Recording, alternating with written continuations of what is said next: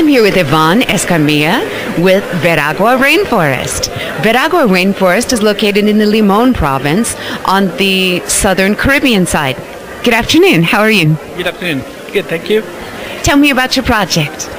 Well, Veragua Rainforest is in the central Caribbean in Limón. As you said, we are about 1,300 hectares of land being protected. Only 1% of it is being used for tourism.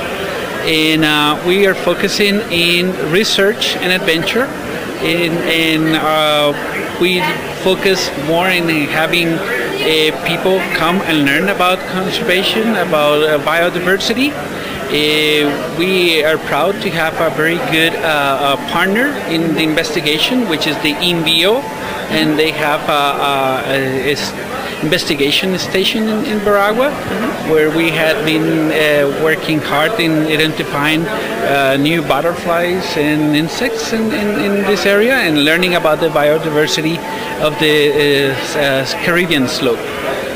We also like to bring tourists and focus as well in bringing students to Veragua to learn more about the conservation, and also focus on promoting the conservation of this area.